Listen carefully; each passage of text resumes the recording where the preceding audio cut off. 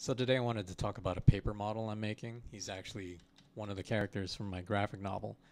He's just one of those helping hand kind of robots, an homage to the Tony Stark kind of comedic effect robots that were hanging around in his garage. They're the victims of a lot of just miscellaneous abuse and whatever, but they show up as kind of a metaphor for a couple of things in my book. You can tell that on this page, they're not particularly intelligent. They can speak or whatever, but they're sort of like the little brother to the other bigger robots. But I wanted to kind of break this down into something people could make on their own as part of a future Kickstarter campaign. Later on maybe I can texture this guy. But you can see he has a few. If I turn on the X-ray view here, excuse me,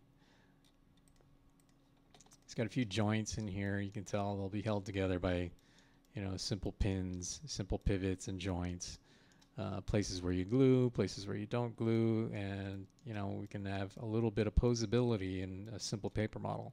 I didn't want to build treads because I think that's asking way too much of a lot of people. And these treads would be so small. I mean, I could put a single strip of paper on there, but it would take something else to hold them onto the tracks like this, which isn't really engineering. Doesn't have engineering credibility, as one would say. But this ended up. I used an extension that I found. Oops, wrong file. I used an extension for Sketchup that I found that does the flattening process. Now this, unlike programs like Pepakura, which I've used before, it doesn't have the ability to kind of cue which edges get torn up and flattened and unwrapped and whatever.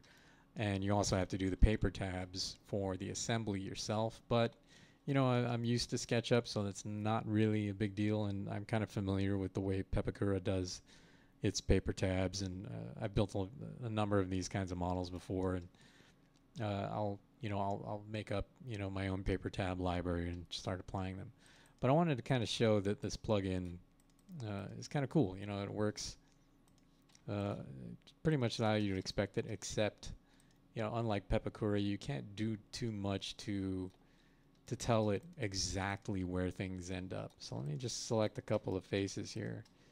You don't really have to select them in any particular order, but you can tell the discrete shapes of different objects. Like say this is just complex enough so that the extension, which I'll show you in a second, might get a little confused about. It'll give you the more complex the object that you're unwrapping and flattening, the more chance it has to kind of randomly go through iterations.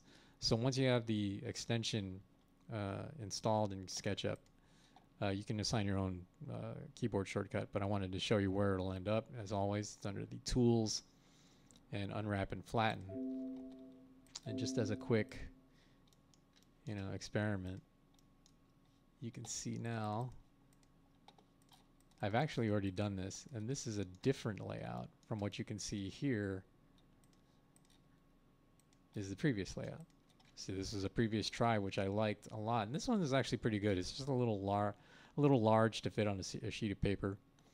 You'd have to fit a lot of counterforms and other parts in here, and I kind of liked the first iteration because this is a simple shape to just visually understand. From the get-go, it's just sort of this piece will glue into here, and I can actually on the sheet of paper put instructions for a user to say glue this tab to this tab, and they're close together, whereas on this one they would be very far apart. So as a usability thing, I think that's kind of an important thing to consider. But that's what I wanted to show. It's a simple unwrap and flatten extension for SketchUp. I'll include this link. I want to show you the settings. Simply, there really isn't much to do here except for the more complex an object gets, the more you might want to play with these settings, the iterations, the number of times it's going to look for solutions in the math that it uses. This is usually set, we're familiar with working in 3D. It flattens on this axis, the Z-axis by default. And unless you actually want them to flatten in another direction, I'm not entirely sure why you would want to do that. But if you want to, those options are available.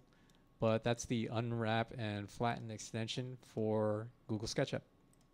if you please, hit like, subscribe, all that stuff. I've got a newsletter you can subscribe to, and I've covered this topic in that newsletter as it related to other things that I'm doing for the graphic novel and for this model. But until next time.